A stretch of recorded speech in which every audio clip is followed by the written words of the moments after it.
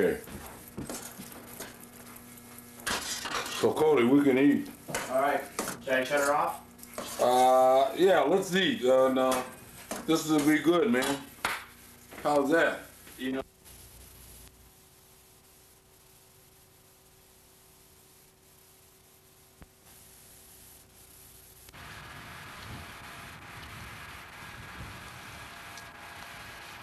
I want you guys to see this because I know everybody did this wrong. Don't get in front of the camera.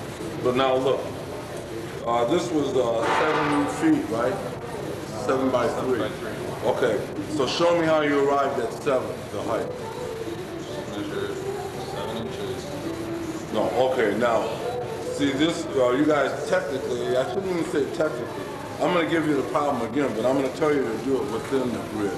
Because you're not really utilizing the grid. See all that space that's left back there?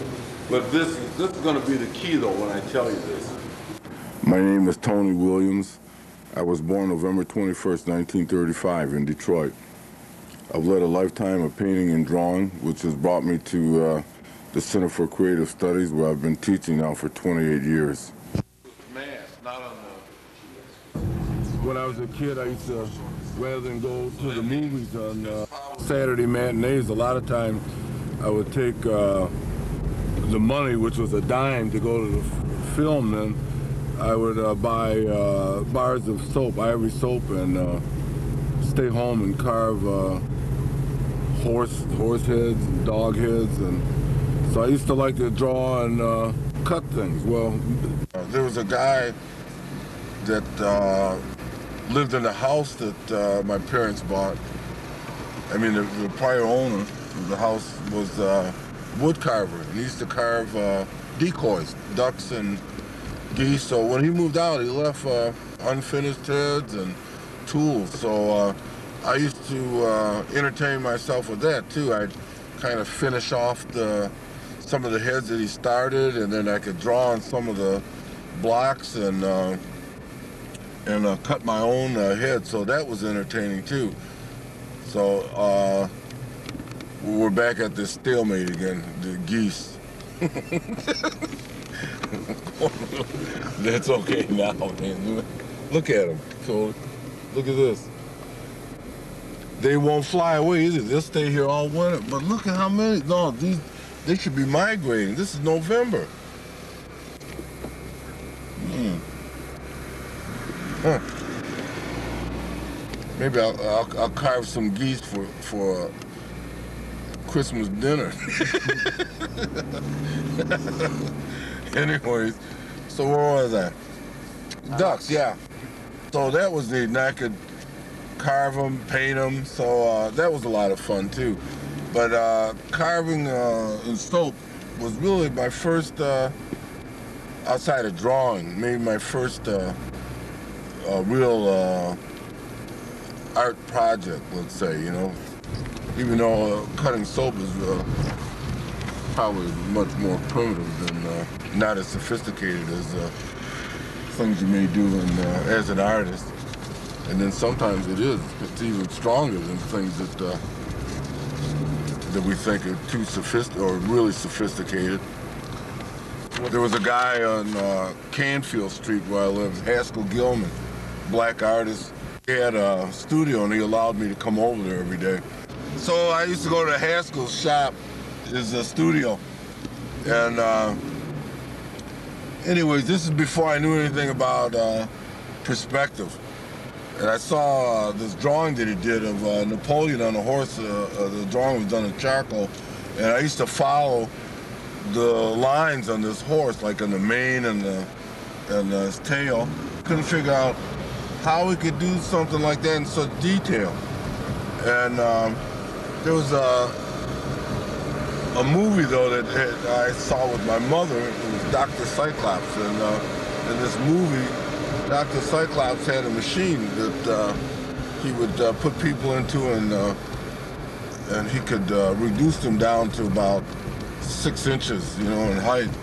So it somehow in my mind, looking at these drawings, they look so realistic. It seemed like they would have to, there would have to have been some sort of machine to take people down. I just couldn't I couldn't understand how anybody could draw anything so tight and make it look so real, and yet it was so small.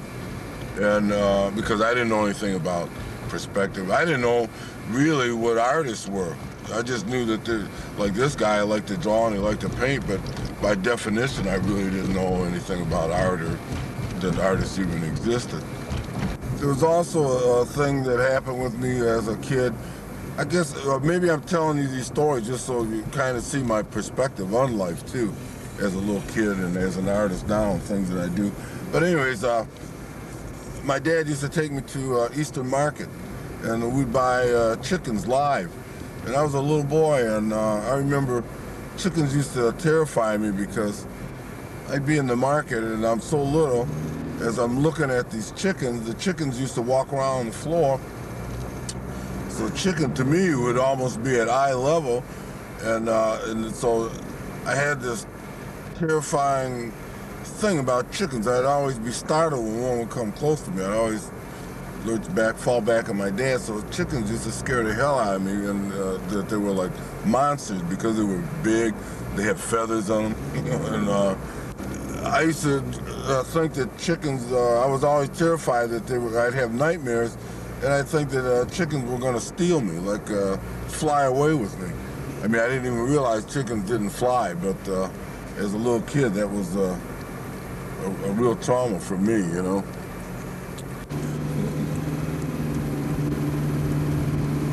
Hey, look at this asshole, man. He's coming the wrong way.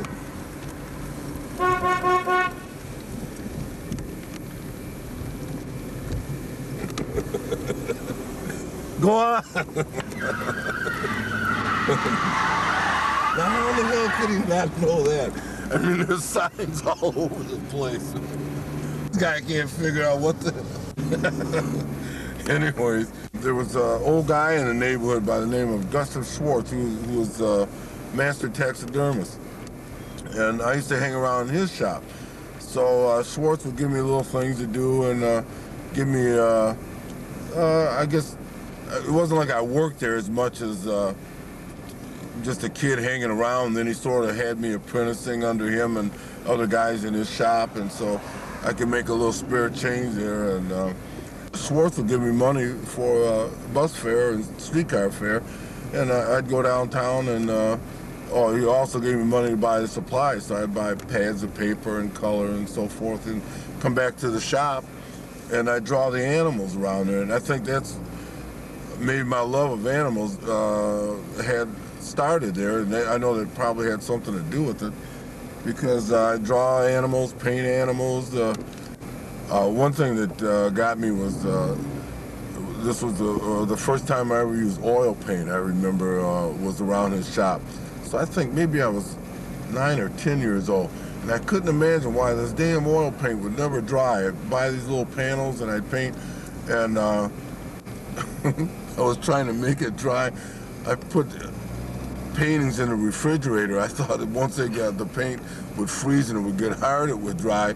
And I remember doing that and pulling a panel out of the refrigerator one day, the day after, and it was still wet. So I put it in the freezer and left it overnight, and it was still wet.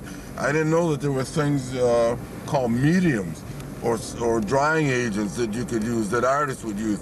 But again, I didn't know anything about artists as such. So these were little mechanical, like little devices I used to use to entertain myself. Cody, you might want to stop, because here we are.